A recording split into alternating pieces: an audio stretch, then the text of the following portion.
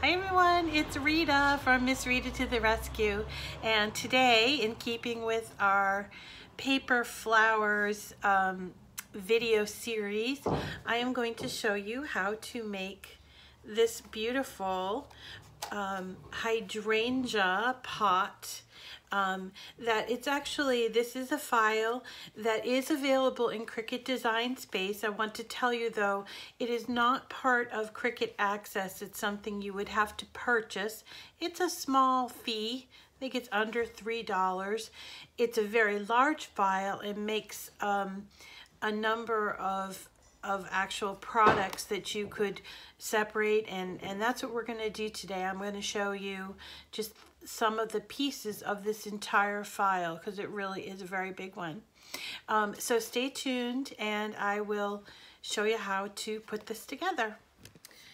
So today, as I mentioned, we're going to be making this really adorable hydrangea pot. I love how the folks at Dreaming Tree sort of tackled the issue of a hydrangea. A hydrangea is really just a big old puffball full of all these wonderful little flowers, and it makes it a little difficult to make these on a stem. So instead, the folks over there, Leo and Ron and Diane, I think, they created these little pots. Now I mentioned that this pot is part of a larger file, and the file is in Cricut Design Space. However, it is not free even if you have Cricut Access. It's the kind of thing that you will need to pay for. It is part of a larger group of files, and it is specifically designed for working with Cricut, but you can also purchase this on their website at 3dsvg.com. So I'm going to break this down into basically two steps. The first step is the pot, okay? Or that's what I call it, a pot. Basically, the pot is just a paper pot that's been cut out, and you just cut this out.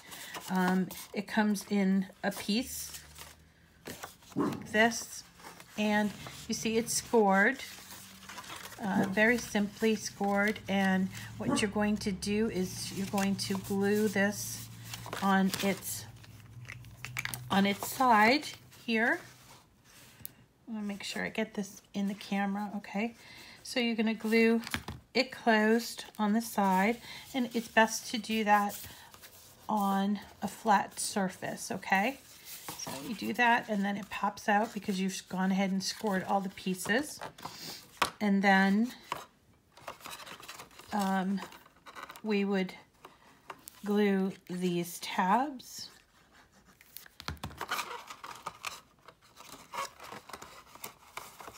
And close it up like that. Now you're going to do it with much more precision, I know. And I'm just doing it just to show you the different, just how to put it together.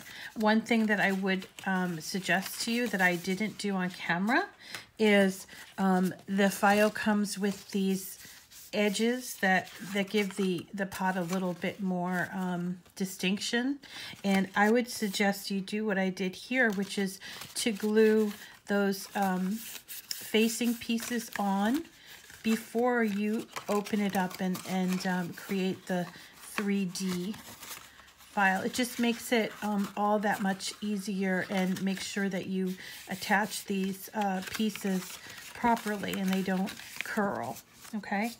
Now, the top of the pot is simply just, yes, another piece of paper that is scored. It's cut out, and it's got kind of a doily effect. And this here is, you're going to fold it and put a little bit of glue on those edges and hold it together until that glue sticks. And you're going to do that on all four sides, right? Until you have the cover, the lid, right? So it's a little optical illusion there because you're not putting anything inside of that. And here's a tip. You don't always have to use an entire file. When you get a file, you might just like one certain portion of it.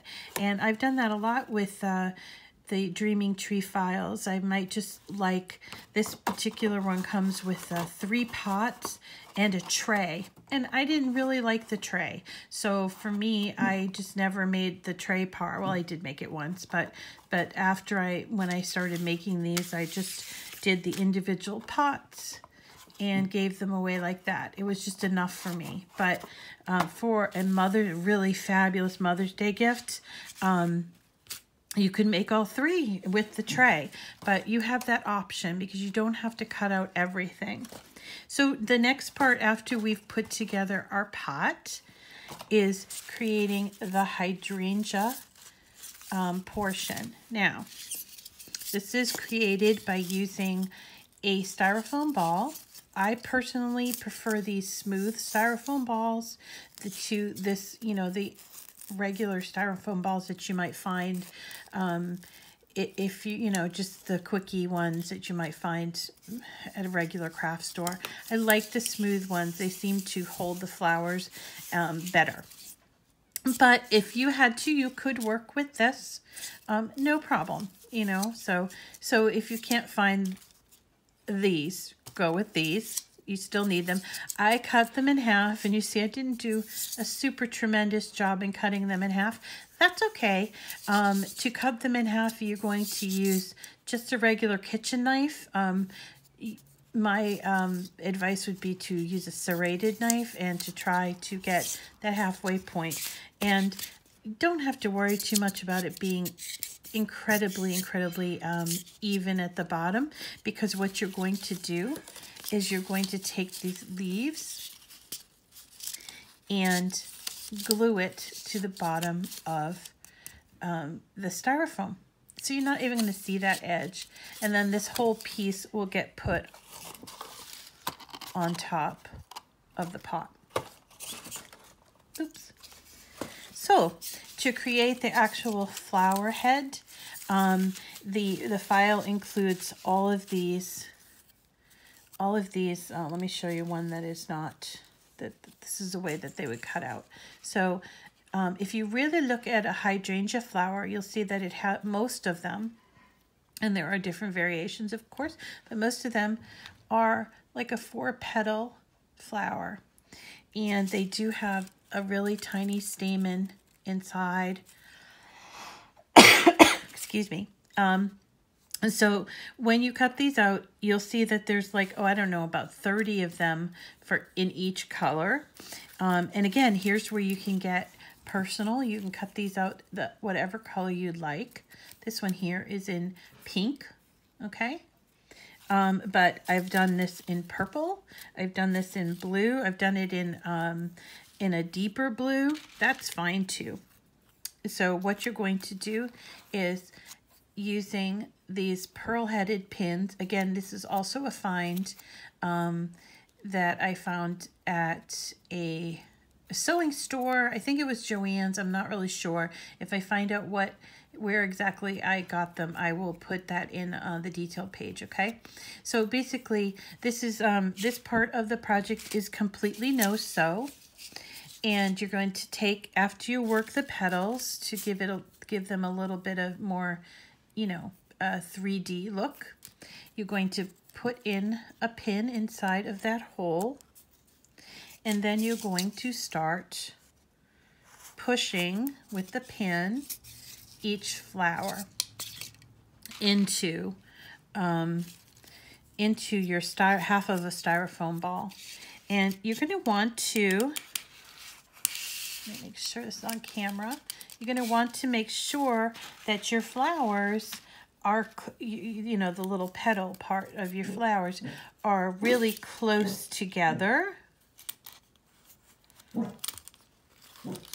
like this, and almost so that the leaves are kind of sticking out. That is just simply to prevent seeing the styrofoam ball through through the flowers. But so you're going to really pack them on there. I'd say about 30 of them fit on the half of a styrofoam ball.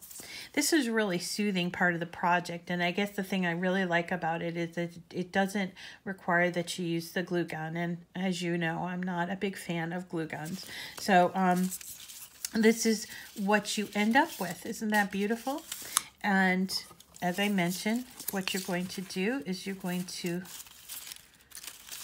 attach this leaf and then put it on top of the pot. Isn't that just lovely? It's such a beautiful project, and I do hope that you try it, even though it is something that you would have to pay for a couple dollars for, because it really is a fun project to try. It's got a real wow factor to it as well. Did you enjoy making this with me today? I hope so. Isn't it great? I really love those guys over at 3dsvg.com or Dreaming Tree. Leo and his group are just fabulous, fabulous designers, and really this is sort of an introduction to his work, or to the work of that company. And I'd like to, going forward, I'd like to share with you some other designers that I have found to show you just how flexible and how innovative some people have made using Cricut and Cricut Design Space software to create some pretty amazing things. So if you haven't already subscribed, please do. If you like this video, please give it a thumbs up and share it. If you are already a subscriber, share it. Share it with a friend that you know would be interested in learning about how to make these kinds of things and how they can bring a little more beauty into their world, because that's really what we're doing here, is we're just making life a little bit more beautiful. So thanks for stopping by today. I really appreciate your continued support, and I will continue to provide you. I'm endeavoring to provide you with even more wonderful projects that you can make with your Cricut machine. So thank you very much. I hope you have a wonderful day.